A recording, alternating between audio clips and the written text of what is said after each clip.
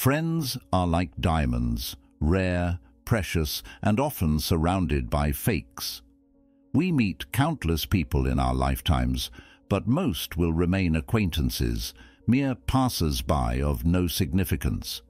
So why is it so challenging for us to form genuine, lasting connections?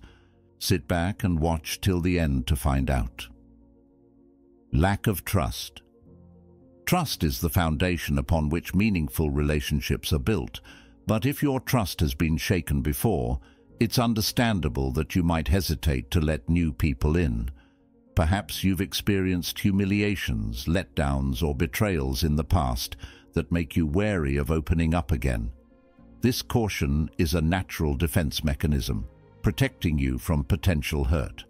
However, it can also act as a barrier, preventing you from experiencing the joys and support that new friendships can offer. It's essential to acknowledge your feelings and understand where they stem from. Recognizing that your wariness has a source can help you separate past experiences from current opportunities. Give yourself permission to start fresh. Every new person you meet is a different individual, not a repeat of someone from your past. They deserve the chance to know you without being shadowed by the actions of others. And you deserve the opportunity to build something new, something potentially wonderful, without being held back by what's behind you. Building trust is a gradual process. It doesn't happen overnight, and that's okay. You can take small steps toward letting others in, gauging their reliability and consistency over time. Trust is earned, after all, and it's perfectly reasonable to want to see proof of someone's trustworthiness before you fully open up. Of course, this doesn't mean throwing caution to the wind. It's about finding a balance, being open to new connections while still protecting your well-being. Trust your instincts. They've been honed by your experiences. But also, allow yourself a bit of optimism, the belief that not every interaction will end negatively. It's also helpful to listen to your intuition. If something feels off, it's worth paying attention to that feeling. Not everyone has to become a close friend, and it's fine to maintain boundaries that keep you comfortable. At the same time, try not to let fear dominate your actions. Not everyone will betray your trust.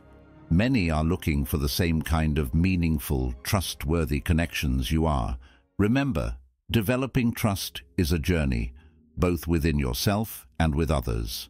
Trust is precious, and when you find people who honor and reciprocate it, those relationships become all the more valuable. Fear of not being enough. If you've ever doubted your worthiness of friendship or feared that your true self isn't good enough, you're not alone.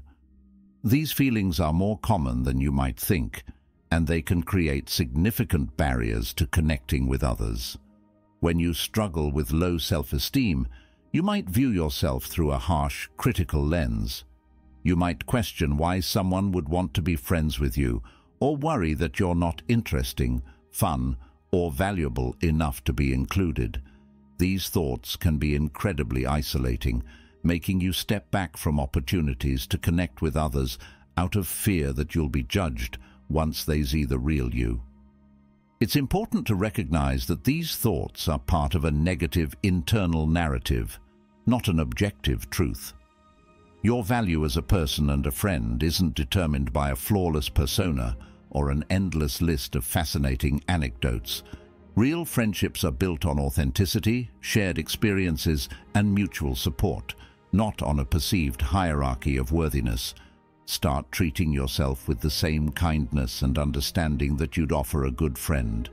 When you catch yourself engaging in self-critical thoughts, pause and ask, would I say this to someone I care about? If the answer is no, then it's a sign to adjust your internal dialogue. It's also beneficial to surround yourself with supportive people who uplift you.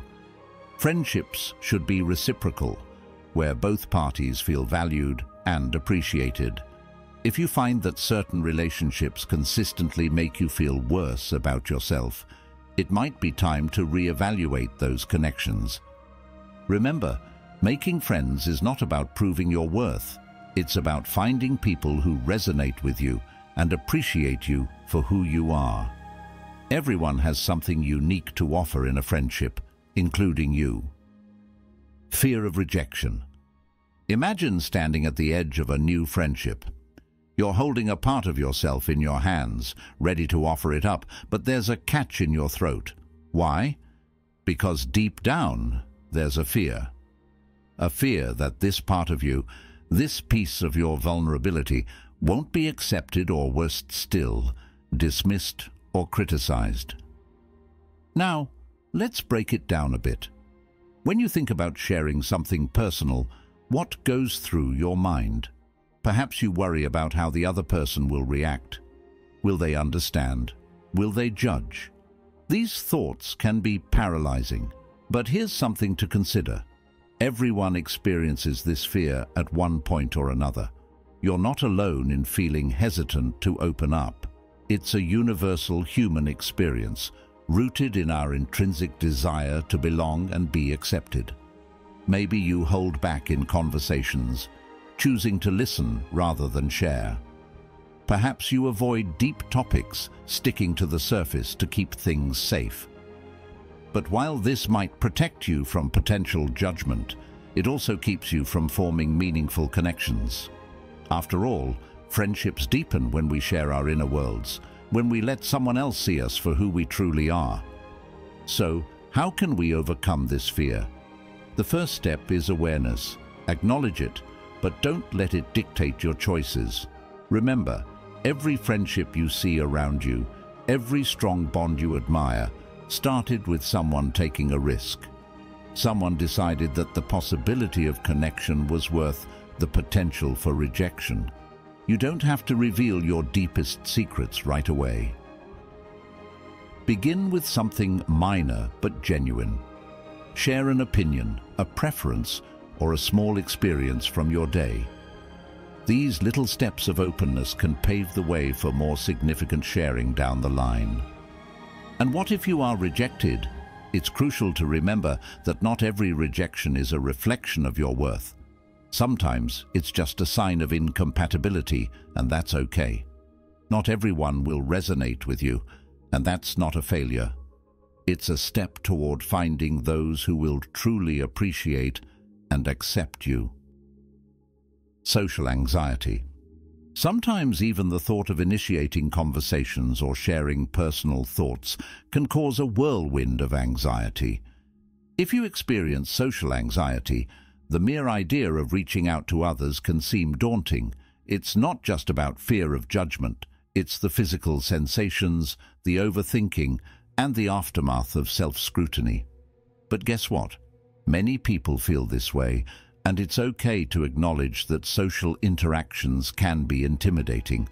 It's important to recognize and accept your feelings of anxiety without self-criticism. It's a part of your current experience, not a definition of your identity. Having a few conversation starters or questions in mind can alleviate the pressure of thinking on the spot. Remember, most people love to talk about themselves or share their opinions, so your role as a listener can be just as valuable in forming a connection. Often, social anxiety is fueled by assumptions that aren't based in reality. Not every silence needs to be awkward, not every conversation needs to be profound, and not every interaction will lead to judgment. It's also beneficial to celebrate your efforts, no matter how small they may seem. Did you manage to smile at a neighbor or ask a question in a group setting? That's progress, and it's important to acknowledge these steps, reinforcing positive experiences over negative anticipations. If social anxiety feels insurmountable, seeking support from a therapist can be immensely helpful. They can provide strategies and insights tailored to your experiences, helping you navigate social situations with increasing ease. Building friendships doesn't require you to be the life of the party or to share your deepest secrets right away. It's about gradual, genuine connections. The digital age. It used to be an issue that plagued the younger generation, children glued to their phone screens, lacking the basic skills to communicate and socialize with their peers. But these days, everyone, young or old, has formed a dependency on their phones and devices. While technology has provided us with more ways to connect than ever before, it has also distanced us more than ever. Engaging with friends online can be convenient and enjoyable. However, these digital interactions often lack the depth and richness of face-to-face conversations. While liking a post or sending a quick text can keep the line of communication open, these actions don't substitute for the nuances of in-person interactions. All they do is create a facade of being connected without the emotional depth that comes from being physically present with someone. We miss out on non-verbal cues like body language, tone of voice, and spontaneous expressions, the things that make us human. It is now more crucial than ever to set aside time for a digital detox. This could be as simple as setting aside certain hours of the day when we don't use technology. Put your phone away, don't turn on the computer or the TV. Well then, what will I do during those times? I'll be so bored, you might think. Remember when it was normal to meet people out in public, watch a game, to have coffee, to chat in person, to take a quick walk in the park? Why not do that? It sure beats staying in by yourself, right? The world is still a beautiful place, despite all the destruction and chaos that the media feeds to us every day. Life can take many things away from us, but never let it rob us of our humanity. Friendship paradox. The concept of the friendship paradox can be somewhat disconcerting when you first encounter it. It's the idea that most people have fewer friends than their friends do, on average. This paradox can lead to feelings of inadequacy or loneliness, making you wonder if there's something wrong with your own social circle.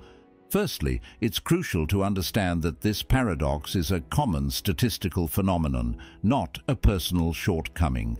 It arises because people with a large number of friends are more likely to be in your friend circle, skewing your perception. Knowing this can alleviate some of the pressure or negative feelings you might have about your own friendships. If you're feeling like you don't measure up because you have fewer friends or your social life isn't as bustling as others, remember that quality often trumps quantity. Having a few close, meaningful friendships is more beneficial than having a large number of superficial connections.